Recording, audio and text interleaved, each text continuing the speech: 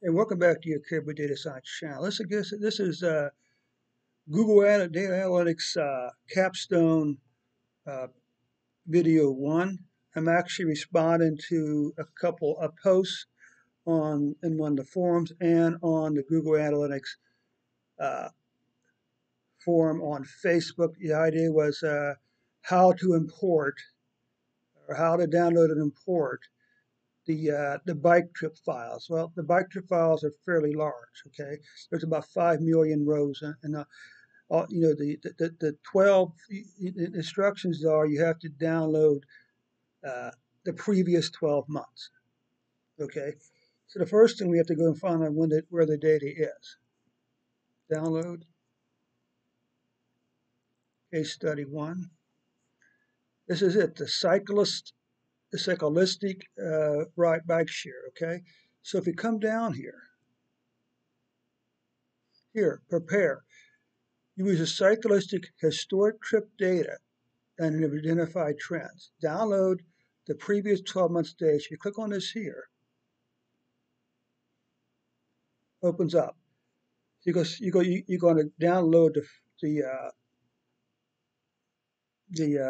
each individual thing. So all you got to do is right click, save link as.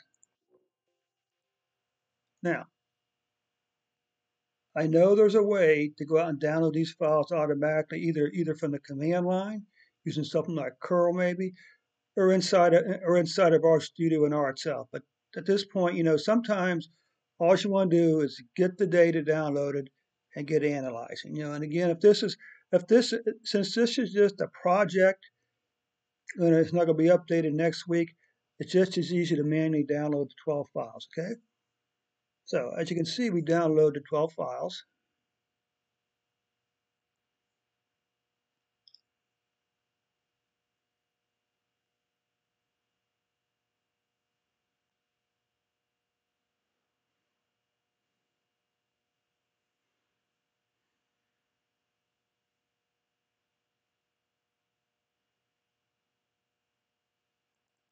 Okay. And this archive here, you can see where I download all 12 of the files. I then just went to one by one and unzipped them and put them in a file called directory. Okay. Now if you come over here, take a look at R. Again, this is like I say. Sometimes you just want to get the data downloaded and start doing and start working on it. Like I say, if this was going to be a repeat report weekly, you'd want to look for something different to automatically download the latest files. We're using tidyverse, janitor to try to do a little data cleaning, and lubridate to format the dates, the 2 date fields. Okay. So all I'm doing, I'm just downloading. This here I like because it cleans out the environment. And every time you run a script, it's a good thing to clean out the environment. Okay. And this next one just lists the files in the data directory. Yeah, you can see there's 12 for 12 months. Okay. Then I just came down, did a copy and paste, and created 12 data frames. Okay. Just using a plain old CSV read. You could, of course, use underscore CSV, but I'm using this right here. Then what do? I create a single data frame called bike rides by using the R bind, the row bind. So it means it's going to add, you start here, then it's going to add the D2 data frame onto the end of the bike rides, and it keeps adding them on. So we're just doing a row bind on the 12 columns. Here I'm using Janitor to check for empty rows and empty columns. As you'll see, there isn't any here. So now let's come down here and do that. Oops, I didn't run my script, did I? Now, this, like I say, this is a total of 5 million records. So depending on your system, you may have to be a little patient because it takes a couple minutes for this to actually to create the new data frame for me.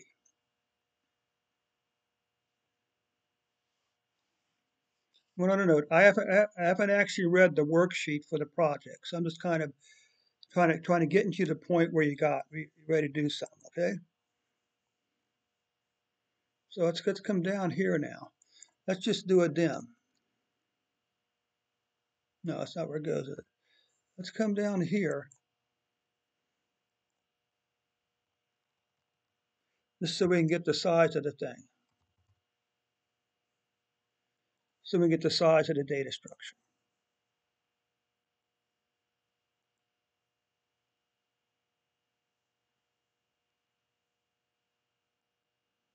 And I haven't created the data frame yet. As you see, this is going to take a couple minutes probably to finally.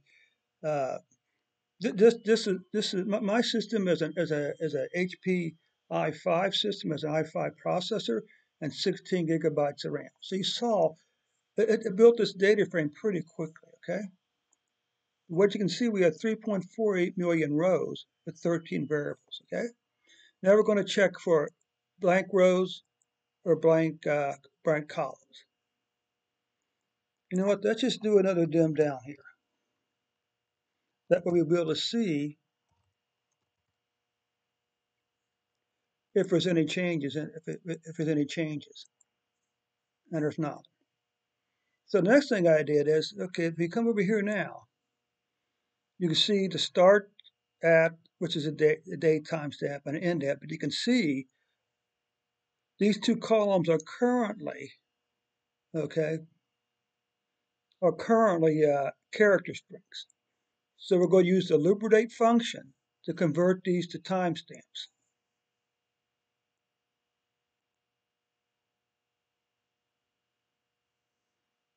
And now you can see they're a timestamp. Now, interesting enough, you look down here, start station is a character. End station ID is a character. That's probably not right. We may want to change those to in longitude, latitude, in latitude, member casual, in, okay.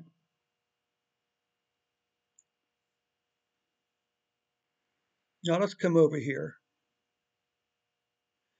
And we're just going to try to pull out the timestamps. Unfortunately, I can't remember if this actually works or not.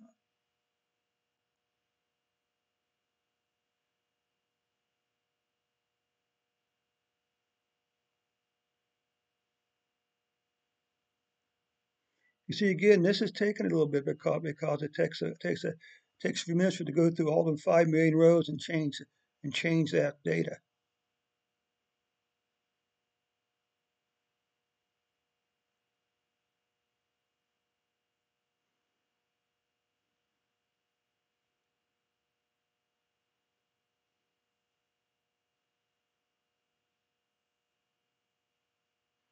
Okay, so let's get rid of this.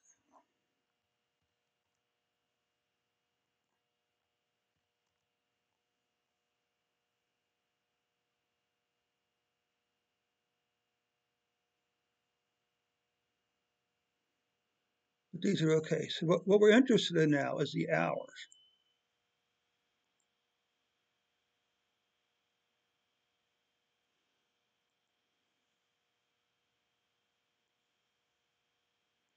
Start hour, end hour. Okay. Some start at the same time, which means it's just minutes. Okay. What about start date? Now let's go pull out the date.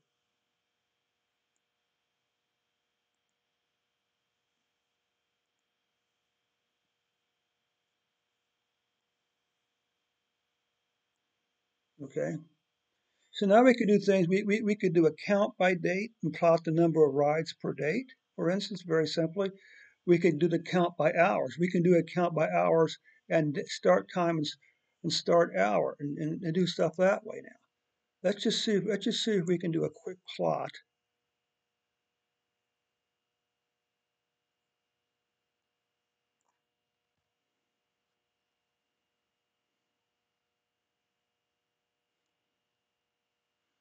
Let's see if we can do a quick plot now.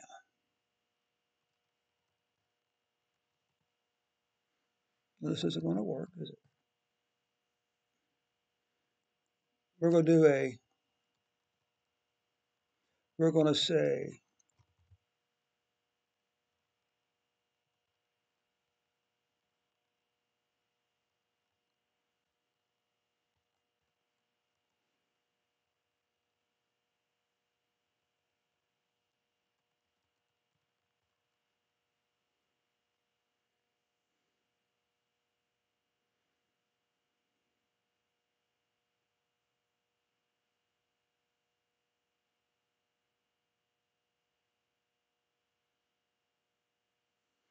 Let's see if we can do a plot of start hour.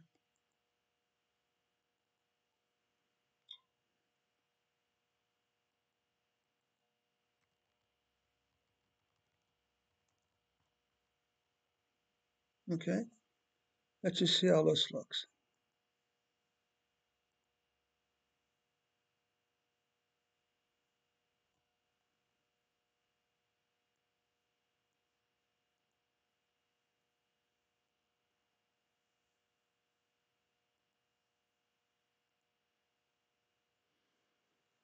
Okay, so here's the hours.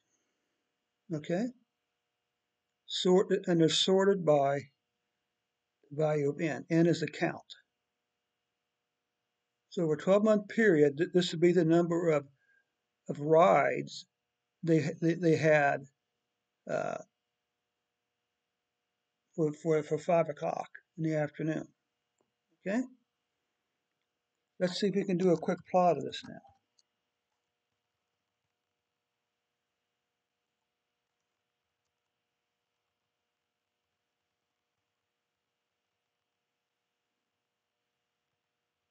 X equals,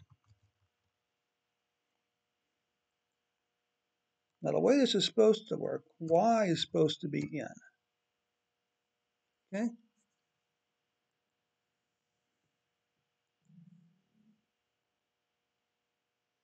and so now we have a count of the number of rides by hour. Okay, let's just do so. Let's just move this down to the other line.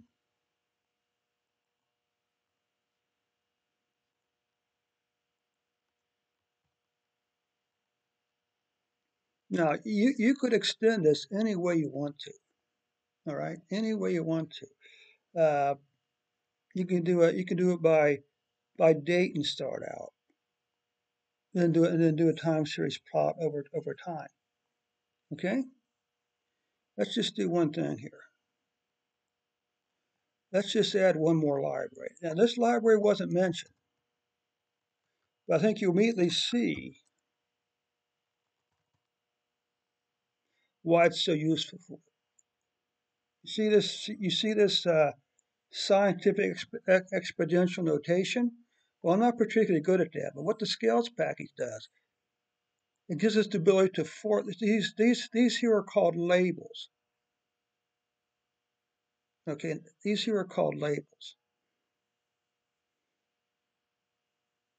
Okay, the 0, 5, 10 are called labels, and we use the scales package to format the X and Y labels. Okay.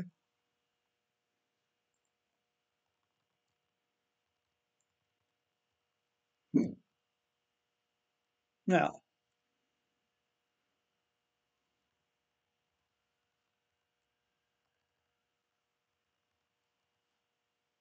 continuous, because it's a continuous variable.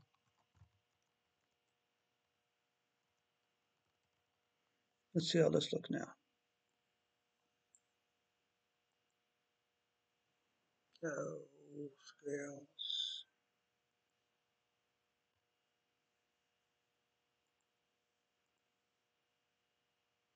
This should all look familiar to you so far, okay?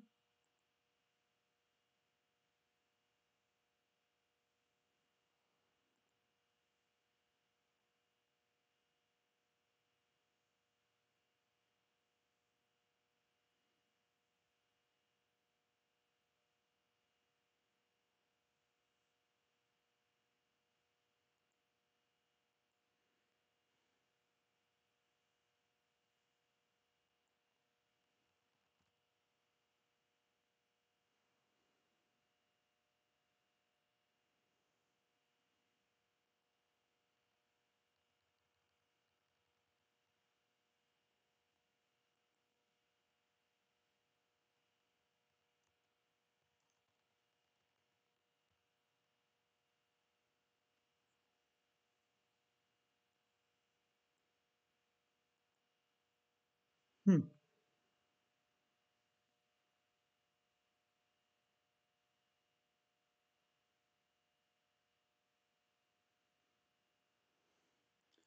Oh,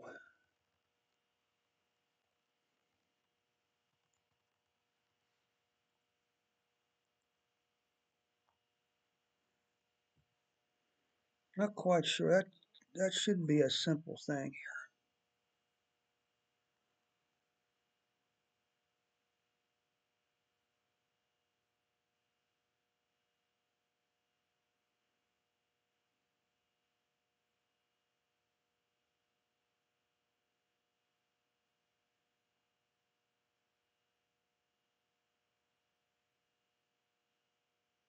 Oh, labels. Labels. Okay.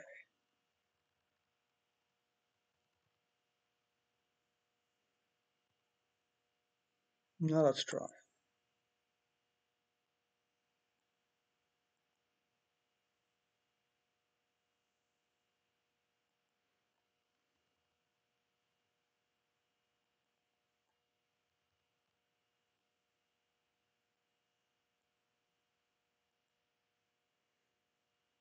You can see what we have here now.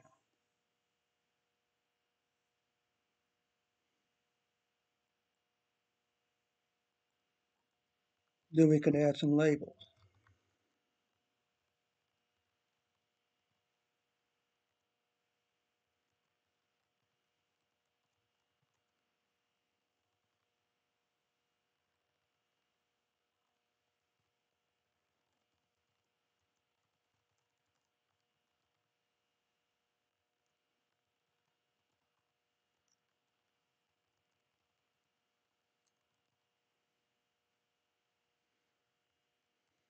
Now we want to label the y-axis.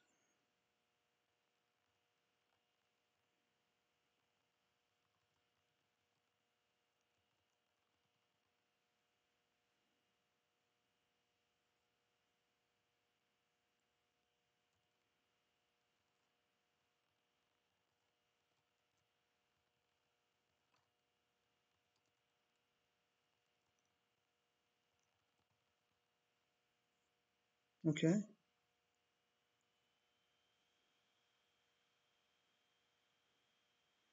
let's try it one more time.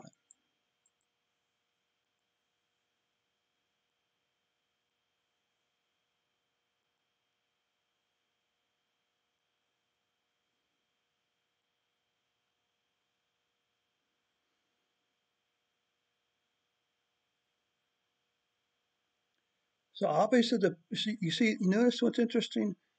This steady increase in rides between, well, from 5 all the way up to like 3 p.m. Then it begins to fall off. Of course, that's what we'd expect, right? We would expect the rise to increase leading up to rush hour. Okay, okay, and there you have it. A quick data import, a little data cleaning, and a quick plot to show you, just to get you up and running now. Of course, as always, you can always direct message me on Facebook if you need help. Thanks so much for your time. We'll catch you later on.